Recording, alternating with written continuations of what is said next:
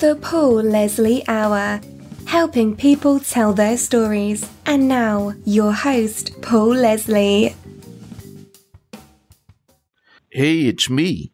Ladies and gentlemen, it's with great pleasure we welcome Michael Nesmith, or as he is known to many of his fans, Nez. Mr. Nesmith is a singer, a great songwriter, producer, director, author, recording artist, and entertainer. In addition to his work with the rock band the Monkees, Michael Nesmith has recorded and released more than a dozen albums, and his songs have been sung by some of the greatest singers of our time, from Linda Ronstadt to Andy Williams. Michael Nesmith and the First National Band are going to be performing in California October 2nd in Santa Barbara, October 3rd in Los Angeles, and October 5th in San Luis Obispo. Okay.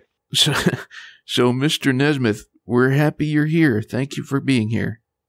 I'm glad to be here. Thanks for inviting me. How are you today? Another day. Another one bites the dust. Speaking of these concerts that you have coming up in California, for you, what is it like the moments before you take the stage? Well, I may not understand the question, because the answer to the question you just asked is sort of the same as the moments before. You know, I don't really ride these waves of emotional depressions or ecstasies or anything like that. And getting ready to go on stage is really more like just suiting up for an intense professional athletic game. Is there anything you do? Is there any ritual before you go on stage? No, not really. I'll take a few minutes, get in touch with whatever is out there that's leading me and talking to me, and see if I can get a sense of its origin and a sense of its purpose, and whether or not it's an idea that I feel like using. And if I do, then I will. If I don't, then I won't. I had the pleasure of seeing you in concert at the Variety Playhouse in Atlanta. And it was a very interesting, very unique way that you do your shows. There's a presence, a delivery. I loved the way you set up the songs. You would paint a little portrait with words and then go into the song. How did you develop the style, the way that you do your shows? Well, that aspect that you're talking about right now is the way that I present the music has always been sort of the same. It dawned on me at one point, though, that I was leaving a lot on the table, leaving a lot, unplayed and unsung, and so I wanted to find out how to do it, because what was basically left out were these complex ideas that usually center themselves around relationships that we've had with our wives and husbands and our families, our children, their children, our grandchildren, all that stuff. And so I don't know how to put it. It's I'm trying to avoid saying every show is different, but I don't think I'm going to be able to do that, because they are, and you have to give the show a minute or two in the first song to let you know what ski run you're going to slide down. And it's a moment of stillness, moment of quietness, and then it dawns on me what I'm supposed to do, and then I'll follow that in. The songs that you heard sung with a little bit of a background were songs that I had made up. Not songs. Were introductions that I had made up that went to the parts of the songs that were unexpressed. And so I had to make those up too. You can't. It doesn't. They aren't printed in those moments are not printed in the back of a magazine, or it's not the sort of thing you can get off the back of a food box. You have to really reach into the substance of the words, and then once the words log in your head, then you can go on and sing the love song or the cautionary tale or whatever it is that you're bringing forward. that thing has to be set first in my head. And I realized that by doing the movies at the Mind, that what I was doing was I was giving the audience an opportunity to follow along with me doing that. Now, having said that, it all sounds willing, and we're in great shape, but actually it didn't work all that well. I appreciate your kind words about it, but up on stage I would find myself adrift from time to time, either a sudden spurt of laughter or a moment of intense emotion that made me cry where I couldn't sing, and just ways of putting songs over that would reach the people that had come to hear them. And by the time I'd gotten to the Atlanta show that you're talking about having seen, I was well into a tour then. I don't know, I made 10, 15 dates that saw that Atlanta show at the end of everything. And by that time, I was pretty well set in as the raconteur, and the audience was pretty well set in to just be still and attentive. I'm still not sure that that's the best way to do it. But it's also a little self-referential for me to be talking about it like this, and it's because it's very personal, and it's very much to the sensibility of the song. And that songs, they're all different. So you just have to learn them and present them as a presenter. It adds another element to the song writing and the song playing. Is any of this making sense to you? Yeah, it does. Okay, good.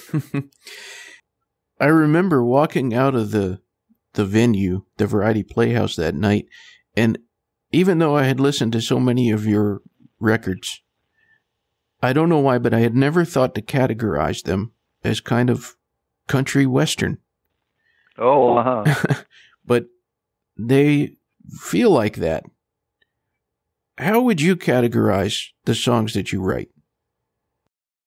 Well, you have to start with, one has to start with the poetry. And the poetry tends to not be particularly cultural, and it doesn't seem to be stuck in a time or a culture where it says, this is what this song is about, where it's from, it's why, this is about the early sugaring off of the maple sugar and maple syrup people. It's more than that. It's so much more than that. Although in those early moments of an enterprise like making maple syrup, lives are formed. That's where we the rest of our lives come from, and so it's all worth a very serious look. I don't want to get too ponderous on this thing because it really is not as ponderous as all that. It's more like sitting at a grandparent's knee and having them regale you with some funny stories. This summer up at the lake, Bobby did this, and we all laugh about it to this day. Those are all good fun. But, marking the passage of a death or marking the passage of something, you have to leave that to people on their own. They'll make their own decisions about it. And anyway, the songs are not designed for that. The songs are designed to show the story that's behind the song, not so much a narrative story. Bobby went to town, bought a pair of earrings, brought it back, thought Rebecca would go to the prom with him. And sure enough, she did not, because she was in love with Rachel. It's, you just never know where you're going to get to out there. Who would you say has been the biggest influence on your singing? Well, I started off with as just a dead comic mimic of Dylan's style. I thought Dylan is a great folk singer, and he has a way of delivering either an austere or an arcane or an unusual kind of message to the songwriting foundations, and so it's different. I hate to do this, it's different for every song. I mean, they're apt for certain circumstances and not apt for others. So I stay away from favorites and just look for the ones that are going to crystallize a moment and bring it forward so that it turns into one of the stories of the lives of the patrons.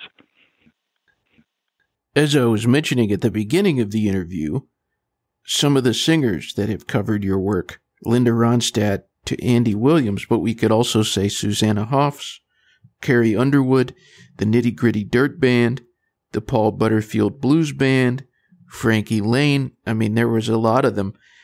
Was there ever an interpretation that surprised you? Well, of course, Linda's first interpretation of a different drum, where she turned it into a ballad. Actually, I think the guy that was in the Greenbrier Boys who took it to her, a guy named John Harold, he's no longer with us, I understand, but he had taken a country, kind of bouncy country ballad and turned it into this plaintive lament of two people who couldn't really get together because they were separated by time and circumstance.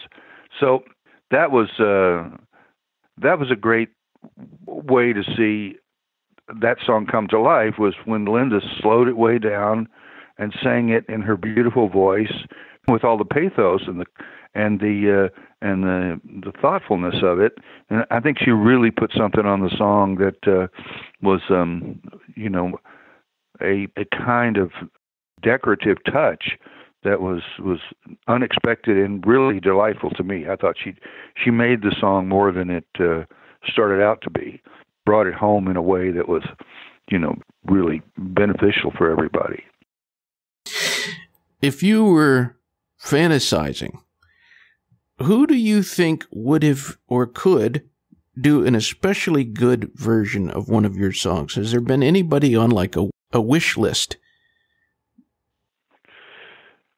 Well, no, not really. First of all, I think that may be a little untoward. It's not my métier to select performers of songs that I write, because I write them as generalist pieces. They're about something, lost love, lost opportunities, or amazing and victorious wins, and so forth. And they the songs have got to stand on their own and deliver those messages. So I pointed, I put the history of the song and the background of the song and the story of it and the narrative, if there is any, and put it back into the song where it belongs. And I try to render it from the point of view of the singer who has found courage, or who has found a way through a very difficult situation, or a way, to learn to fly. With your band, is there a certain mood that you like to set amongst all of you, like with your interactions, both on stage and off stage? Well, I think if there's one overarching thing, it's a sense of the circus, and a sense of clowns, and a sense of the gaiety that goes along with the circus. And it's circus have lost their way these days, and so you can't really find what I'm talking about anymore. But there was a time when the circus delivered these moments of life, points of life, and you could depend on it. Even if it was trivial, it was frivolous, you could still get at something. The older brother going off to war, the younger sister going off to family building. This is, of course, times of the song that they were written. It's not that way particularly now, but back in the day when it was written, people were working out, is this relationship going to last for 50 years? Is the song going to last for 50 years? I mean, there's a lot of, unanswered questions when that song first gets sung and puts its ideas out there. But as the author, it's a hoot. I love watching the song mature and develop into something that you never expected. Would you say that there's a spiritual aspect to your music? Well, yeah. I mean, there's a spiritual aspect to all music, whether it's dark and foreboding, or whether it's jolly and light, that's up to the lyrics, and it's up to the author, and up to a lot of things. When I write a song, I write it from the spiritual perspective. What are the spiritual ideas that are operating here? How are people making sense of something like this? A tragedy, or maybe just a heartbreak. I say just a heartbreak. You and I know that Nothing can be more painful than a heartbreak. And so getting these ideas to the people in the way that they're supposed to be there has become a little bit of a chore, but it's satisfying when the audience gets it, and you get a lot of approbation, people coming up afterwards saying that I never realized the song was about that, or I never understood what a treasure I had in this song to deliver me from evil, and et cetera, et cetera. And that's when you know you hit pay dirt. You don't get too many of those. You get one or two, and you get a thumbs up here and there, and a happy wave and a smile. And so you have to live on those things between songs and between their performances, which I do. I mean, you learn to do it. You have to live very frugally and, just lightly touching down like a bird on a lemon tree branch. And there's something to that very delicate weight that's put on that says, look, I understand this moment, and I want to sing you something about it because this moment foretells itself. And I think you'll see something in this song where you can get an idea of the way forward for yourself. And not that that's got to be a happy thing. Sometimes it's not a happy thing. It's arduous and difficult and so forth. So these are not life lessons. They're not like, well, if you'll just give her a call and apologize, she'll be okay. If you'll just tell him you're sorry that you scratched whatever it was, your forgiveness is at hand. You can find it. Find that forgiveness between the two of you, then it'll come right. And sure enough, that happens. But it is not engineered. It's built into the songwriting, which I guess maybe is a way of saying it is engineered, but it's not. It's not. I'm not trying to make something happen. It's trying to unpack the song in a way that what is in there does happen spontaneously and naturally. How's that sound? Interesting. You've written with a number of people. Who would you say taught you the most about songwriting? Well, I haven't really written with that many people, but I take your point.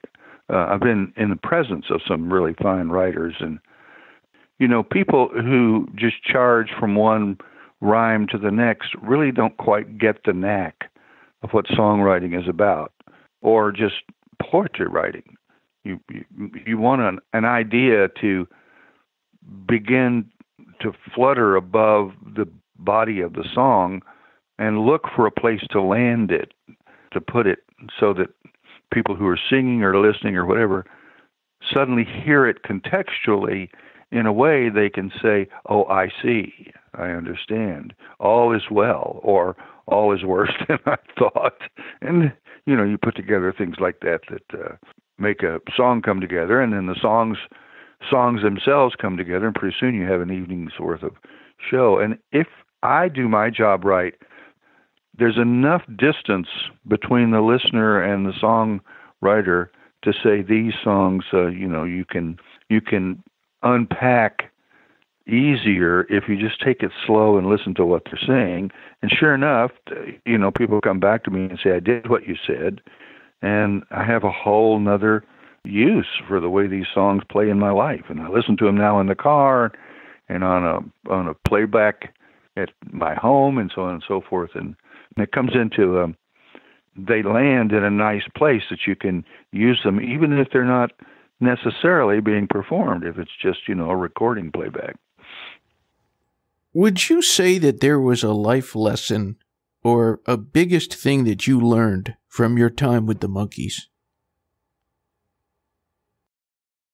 Well, people have talked to me about this, and I have this catch phrase, and you'll hear it as a catchphrase because I haven't figured out quite the right way to say it. But what the essence of the idea is, learning by experience is the worst possible way to learn. I figured that out, and I'm not sure it's 100% true. But I think it is. I think it's mostly true. Because if what you're doing is charging at something and breaking it down and trying to get its constituent parts and then seeing how they work together and then reconstructing it so that people who are there to listen to those parts dance, then you haven't quite got it yet. People have not understood it. But if you look for it, you'll find the occasional song of light out there in the audience, and it may be just behind the look in the deeply contemplative eyes of someone who's trying to work out some of these emotional ideas of why did she run off with that guy, or what's so alluring about this woman that I can't take my mind off of her. Those sorts of things. We're solving those problems all the time. And what I hope that the songwriting does is provide a way for those songs to reconcile and to provide something into the life of the listener that says, oh, I see. This is not about me, it's about her. Or it's not about her, it's about him, so forth. You can back yourself out of a jam. You are mentioned in Jimmy Buffett's autobiographical book, A Pirate Looks at 50. He talks about the song 12-Volt Man, and he also talks about trying to make the movie version of Margaritaville with you. Yeah. When I mention Jimmy Buffett, what goes through your mind?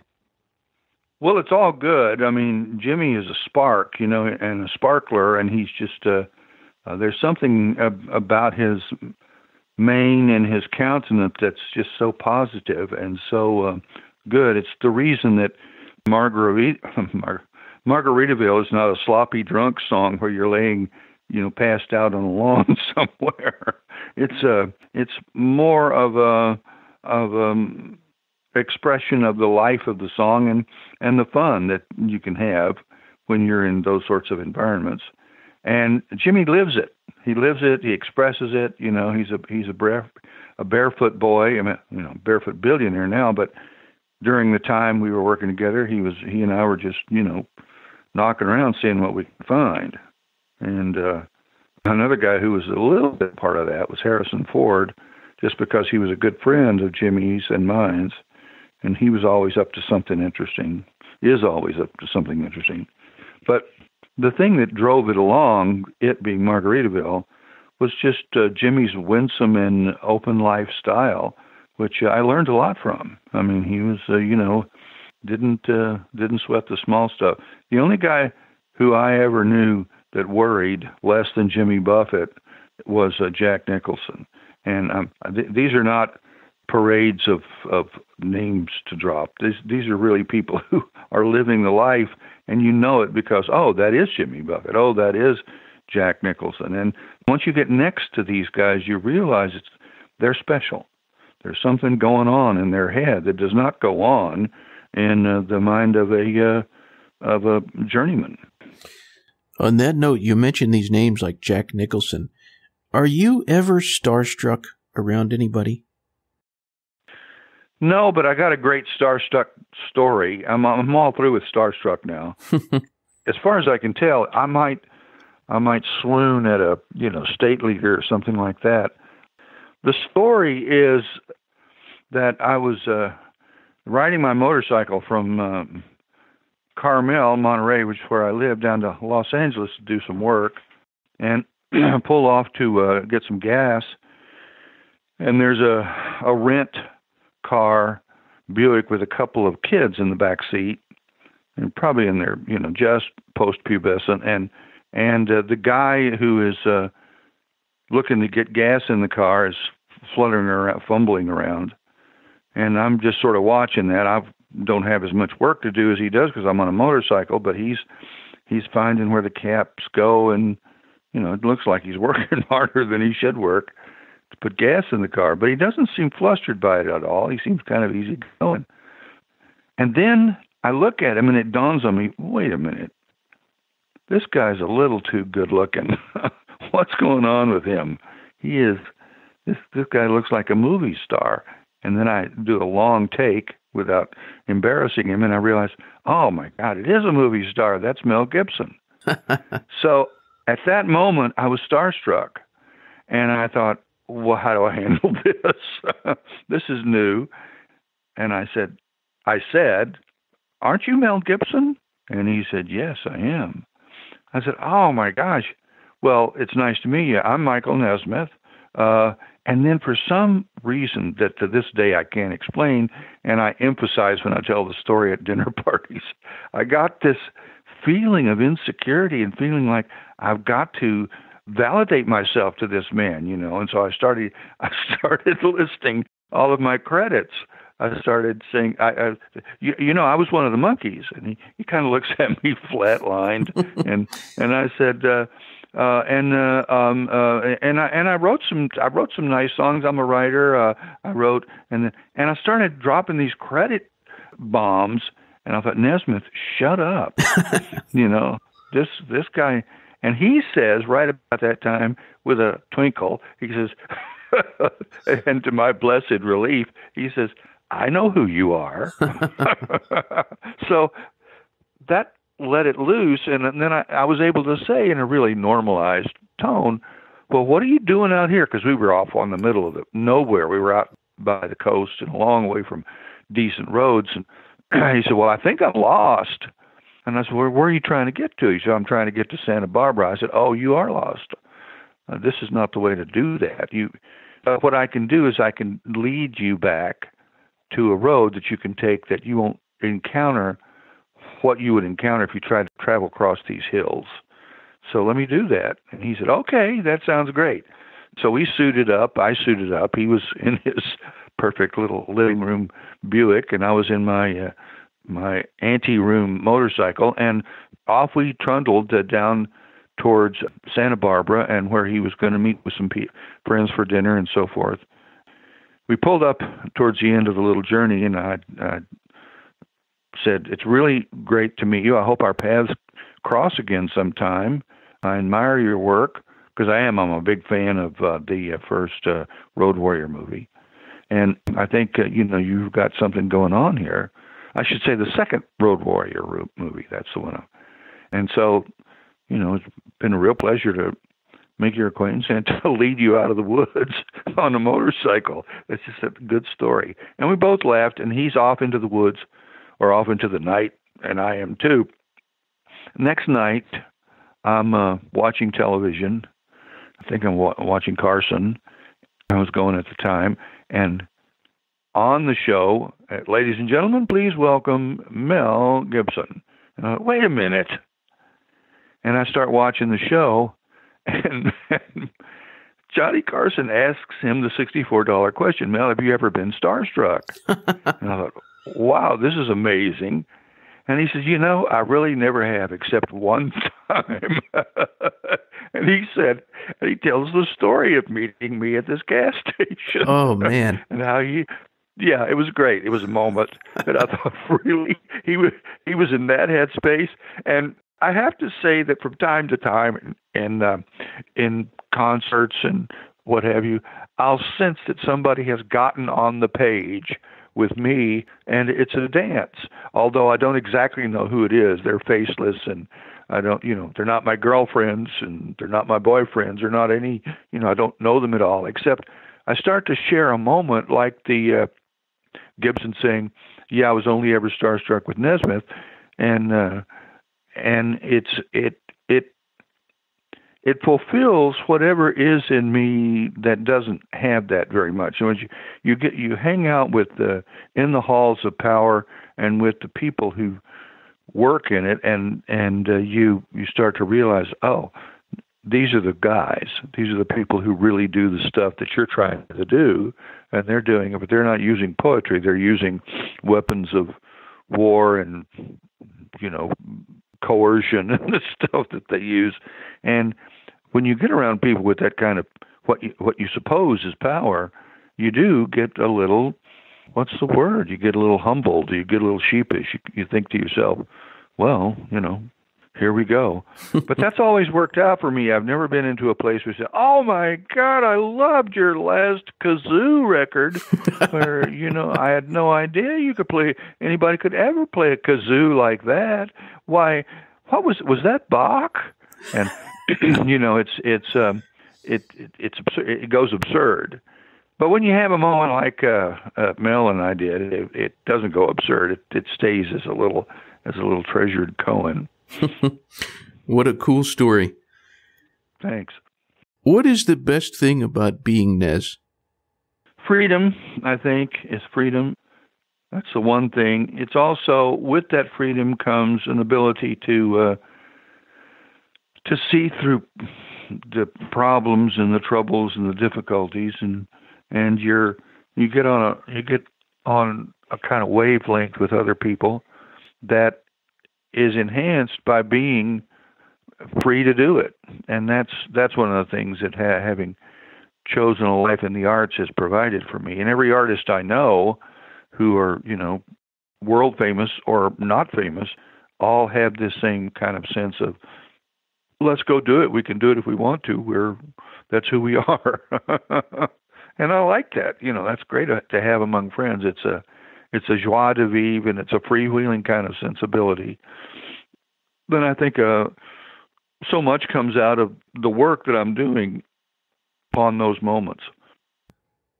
I always like to give the guest the stage at the end. Not just limited to music. For anyone who's tuned in, what would you say to them? Well, it's not a trick question, because it's not, but it's a hard question, because those turn into sermons. I would tell Donna, don't be so afraid. And I would tell, sorry, don't be so bossy.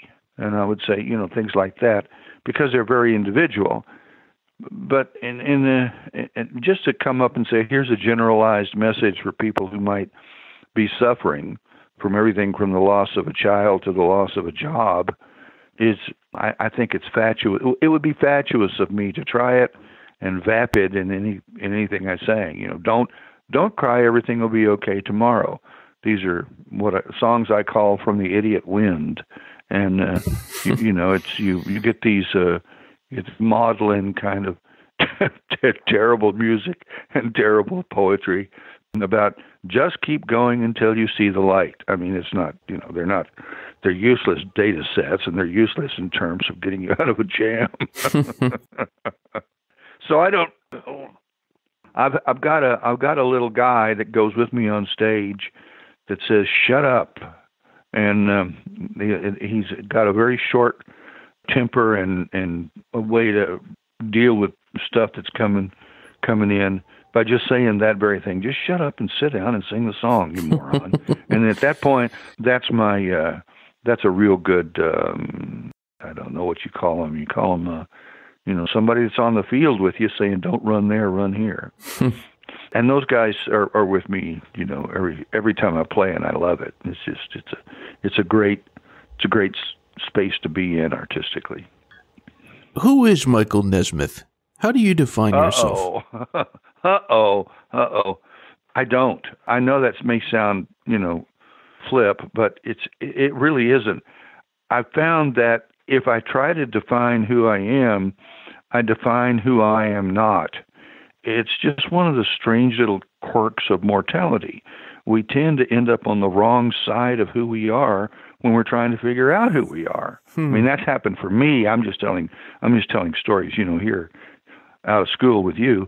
And so I find out, well, then don't try to do that. Don't try to make yourself into something that you're not, or to try to spruce it up and, put lipstick on a pig. You need to just let this unfold. And when I do that, the messages come and they're perfect. Here's a strange little example. It's a little off of what you asked.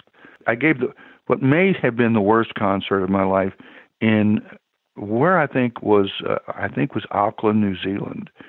But it may have been Wellington. It was in New Zealand. That's about the most I know. And I was so disoriented, like you get on the road and so forth. And I didn't quite understand where I was or how I was doing it. But I knew that the shows take care of themselves. So I was just on for the ride. And I thought, look, you've done bad shows before. And if you have a bad show, it's not going to kill you.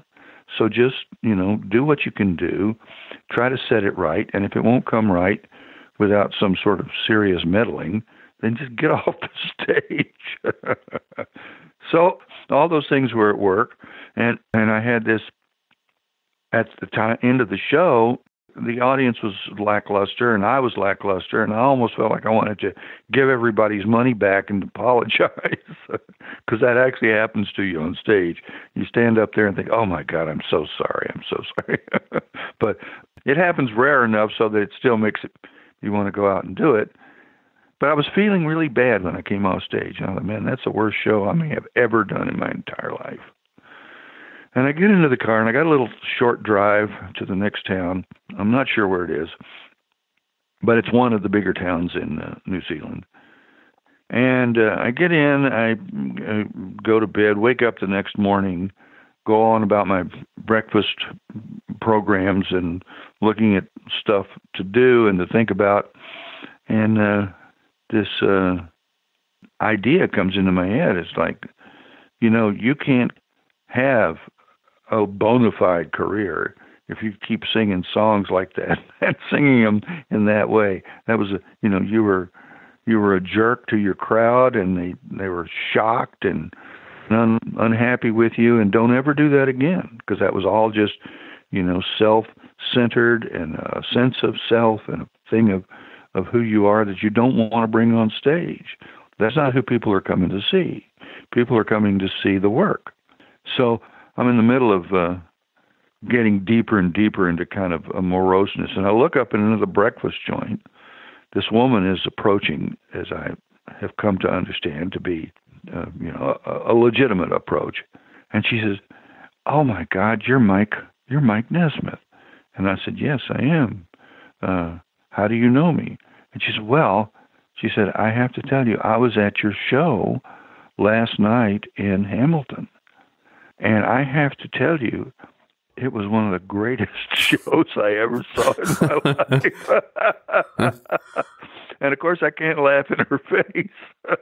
I said, "Oh, that is so nice of you to say that." I was sitting here thinking about this show and wondering if that's going to be, my death knell or some horrible crime I've committed against my fellow man. And sure enough, here you come up and you make it all go right. So there's a nice long laugh at that moment. But what the message was for me was, you don't ever know, Nez. You never know the kind of effect you're having. So don't just assume that you do. Just do the work and let it lay out there. And if it's made a connection, somebody will tell you, just like this nice lady from Hamilton who tells you she's now seen the greatest show she ever saw. So, and I understand what she's saying, because when the show works, there are moments of remembrance, there's moments of times past, of times to come, that all settle in. They just nestle into the basket like a happy day. And so I learned to trust that, and I learned not to put messages on anything. The songs carry what they carry within them, and I'm just, at that point, I'm just the messenger. Well, Nez, you're a pleasure to interview. Thank you very much for this experience. Well, it's been my pleasure. Thanks for calling and putting me on the boards. And are you coming to the shows? Or a show? I hope to get to a show at some point soon, but I'm on the other side. I wish I could be in California. Where are you? Atlanta? Yeah, yes, sir. In Atlanta. Yeah.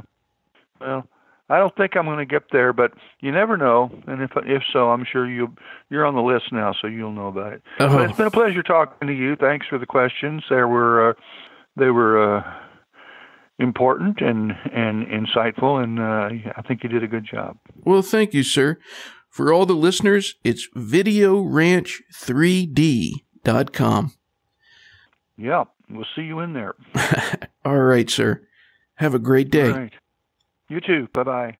Zapabi, papa, do nakajiba, loop dikis on the gujia, the kasagika like a pina, say the bocheki, ye, keep on, king, cockadiki, tukon, kitty donkey, boot, be like a turzik on the livanga, goodbye.